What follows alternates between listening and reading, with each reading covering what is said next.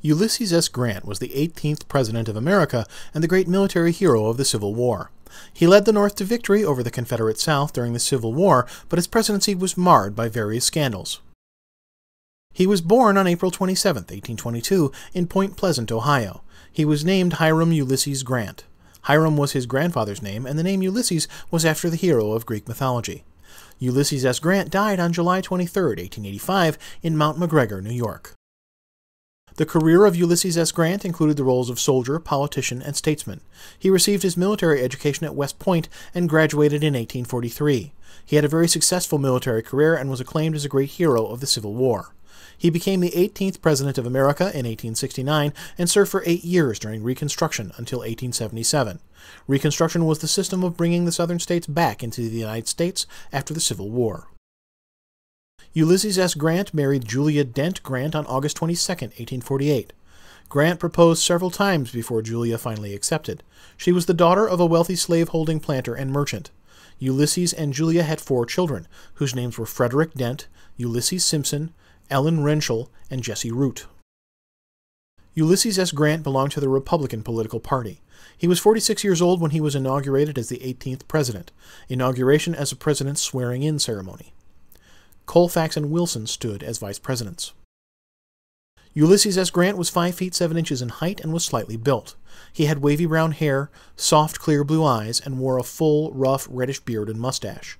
He was a quiet and soft-spoken man and walked with a slouch.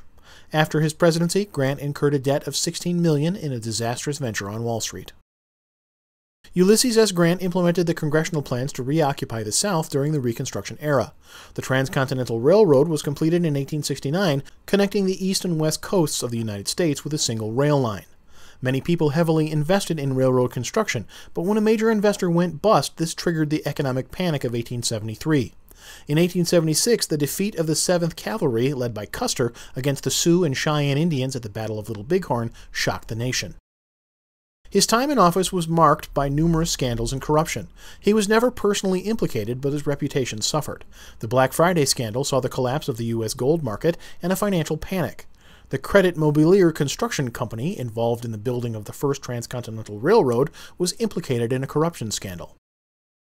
The Whiskey Ring scandal involved a group of distillers and public officials who defrauded the government of liquor taxes.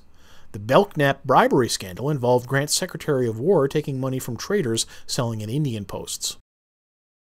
Ulysses S. Grant died of cancer of the tongue and tonsils on July 23, 1885, in Mount McGregor, New York.